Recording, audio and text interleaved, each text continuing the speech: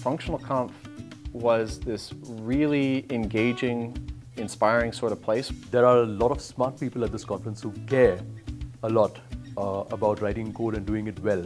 We'll see people that are just starting to put a toe in the water of functional programming and don't really know how to think in terms of functions and are still trying to make a transition from object-oriented. We knew about functional programming, we knew the word, all those things out there, but it's a kind of, everything is new. We are entering into a new world here. They have 3 tracks, right? So introduction to functional programming, applying functional programming, and mastering functional programming. It feels to me like just a team of people who are collaborating to help each other lift their knowledge and skills wherever they may be in that journey. I really enjoy this sort of mix that comes to this place. It's not purely academic, it's not purely theoretical, it's not purely industry, it's just a nice place where everyone's just learning and figuring things out.